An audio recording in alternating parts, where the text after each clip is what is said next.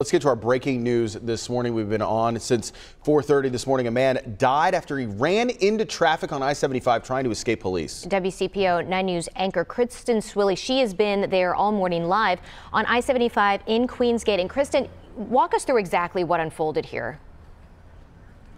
Yeah, this was a wild one, guys. We're talking about hour 5 now that we're running into of dealing with this. All started around 1:30 this morning as we go ahead and go to video here of what started as an abduction. It was called in.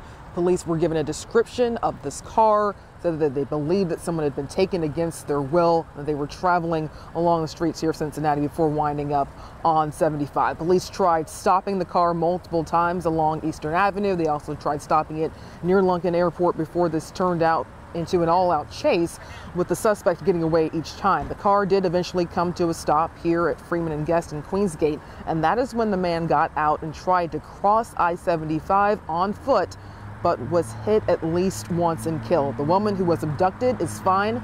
Their relationship still not clear to us at this hour, so the motive is also unclear at this time. But one thing that is very clear is just the fact that drivers are going to be impacted. Anyone making their commute into downtown to use the 71, 75, you can expect to see some delays this morning. Cameron Harden has a breakdown of that. Yeah, you can